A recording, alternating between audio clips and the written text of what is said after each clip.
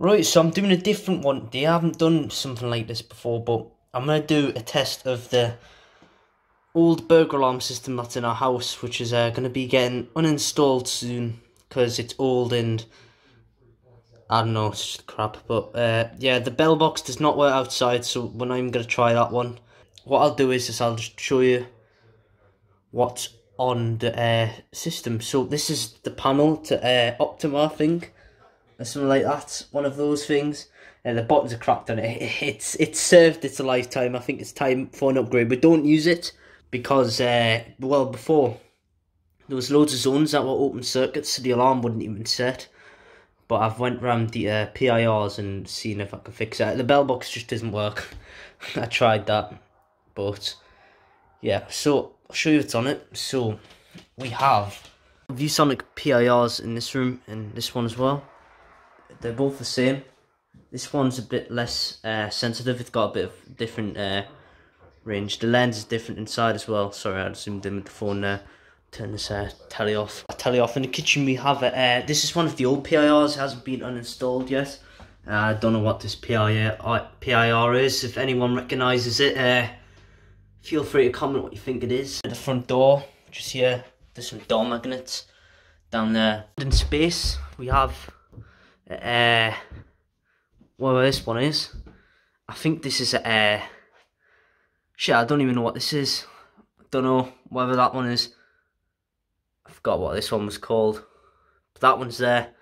And that was one of the PIRs I had on hand at the time to upgrade the system a little bit to make it a little bit better. But anyways, I'm going to set the system now.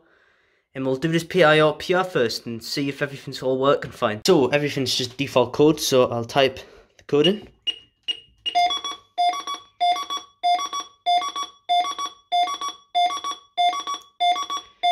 Don't say this one isn't going to work now. Like I said, it's literally nightmare after nightmare. There was I don't know what was wrong with it. I fixed it now though, so.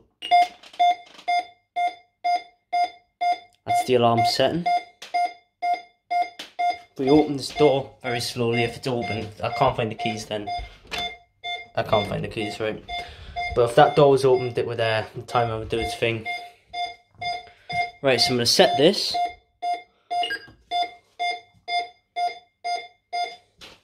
And there we go, and that's the alarm set. So what I'll do now is I'll go up to the landing and hopefully set that PI off and the system should alarm.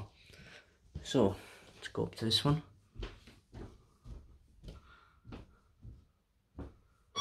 And there it is.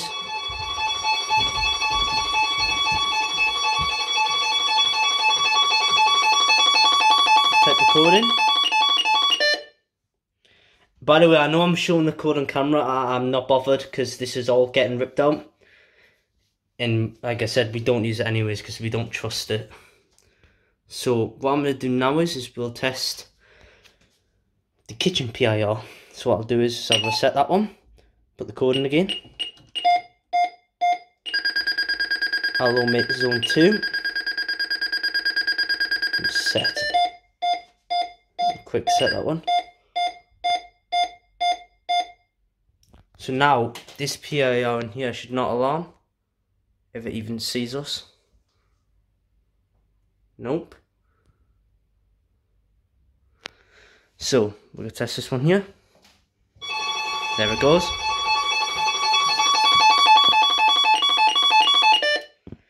And that's the one. They're both on zone 4. Here one's in zone 2. Door contact at zone 1. So what I'll do now is I'll reset. And we'll test the living room PIR.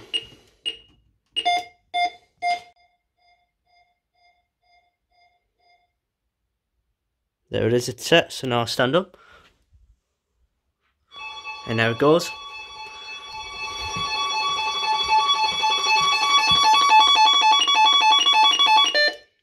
And that's that one. That one's really sensitive in the living room. I don't know if it's too sensitive maybe, but yeah, that one's very sensitive. A lot of stuff's going to be getting blanked out in this video because of there's a lot of picture frames that I've caught in this video and I can't move them. So what I'll do is we'll reset this one and we'll test the one in the dining area or other room, whatever that one's called. The alarm's now set, and let's test this PIR in here. There it goes.